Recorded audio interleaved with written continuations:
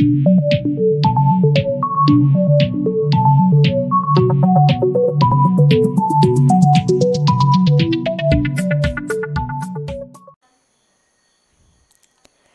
day, everyone. I'm happy to be back to my alma mater, and this time I will be reading a story that could really resemblance or being true Uplanders.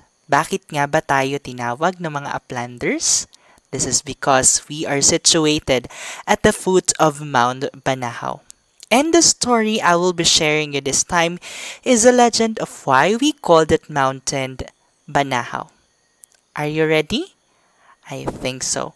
The Legend of Banahaw, from the book The Legends, compiled and edited by Damiana Eugenio. Long before the mountain in the center of Luzon came to known as Banahaw, many places, especially those near the rivers, were already inhabited. Among the many families living there were the couple Lukban and Bayabas.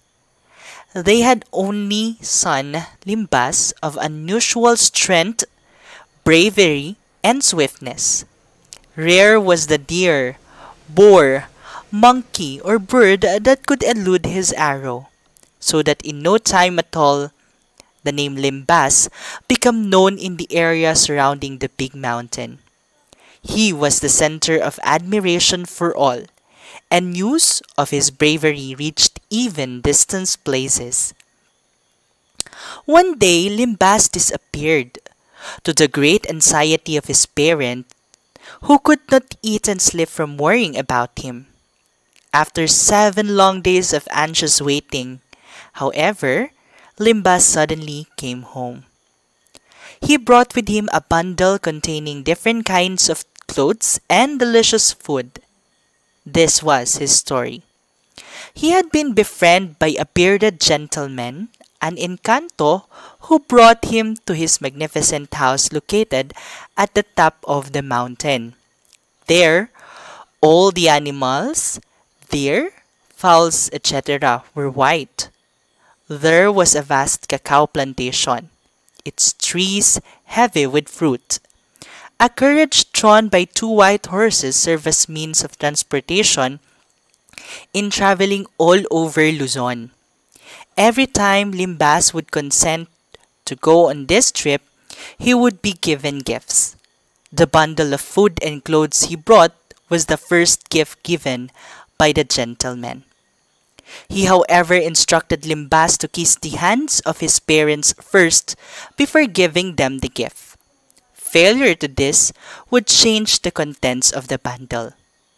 Several times after that, Limbas disappeared for 7-day periods, and each time he came home with a variety of clothes and food, which pleased his parents very much. One day, Limbas arrived bringing a bundle of little gold ball as gift of the gentleman. In his great joy and eagerness to show them to his parents, he forgot to kiss their hands. He immediately opened the bundle, saying, "Here are riches for us, small golden balls." But when the bundle was opened, it contained not golden balls, but only the fruits of Anahaw. In his grief and disappointment, Limbas shouted, "Bah! Anahaw! Bah! Anahaw! Bah! Anahaw!" Since then, that mountain in the center of Luzon has been named Banahaw. Similarly, the present towns of Lukban and Tayabas were named after Bayabas and Lukban, the parents of Limbas. The Legend of Banahaw. That is all. Thank you for listening.